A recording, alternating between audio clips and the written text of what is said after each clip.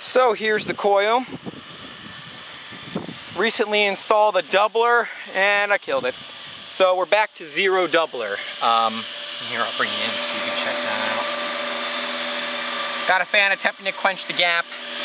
Only one of the caps is active currently. Have this end cap right there, is the only one active. There's a wide view of the coil. We have a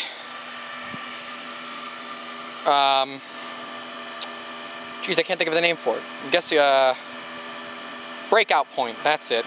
God, it's been a long night. The coil's in tune actually.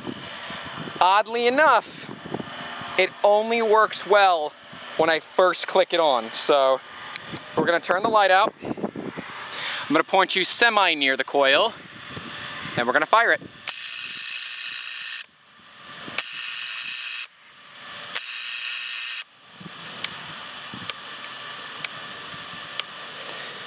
Sometimes the gap gets too hot, I have to let it cool real quick. Actually, no.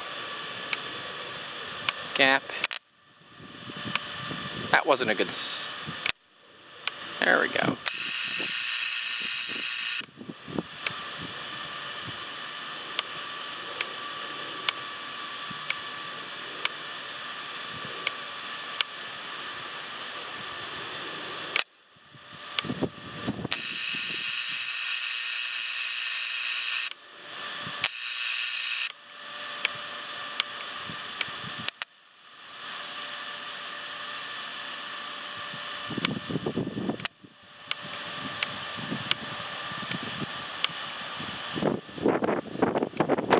A lot of wind.